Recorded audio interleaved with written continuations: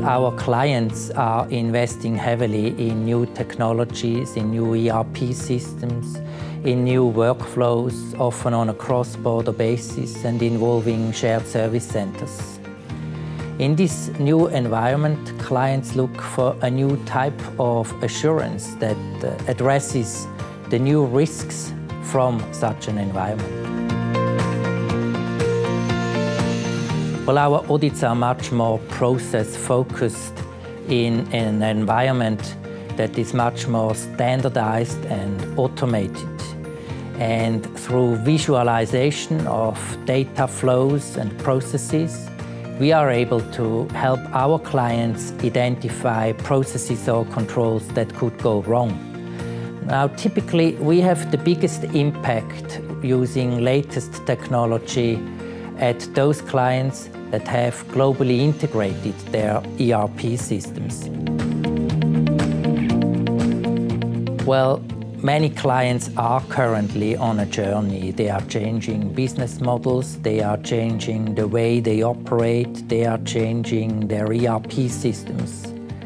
We provide them assurance that they are on the right path, but we also walk shoulder to shoulder with them to ensure that nothing goes wrong during the journey. As auditors, we have an excellent understanding of our clients' processes and potential risks.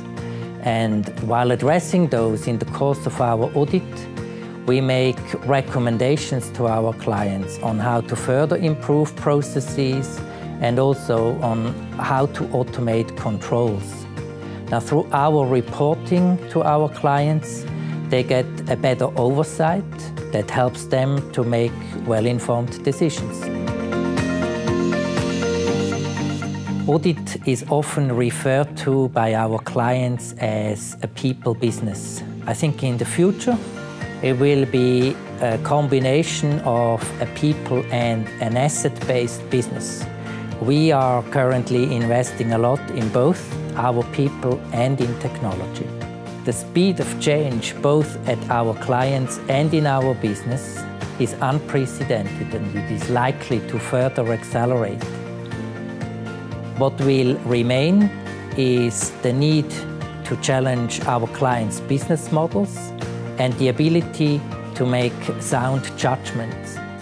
We need auditors that are capable of mastering latest technology in an environment of fully automated and standardized processes, while always having the big picture.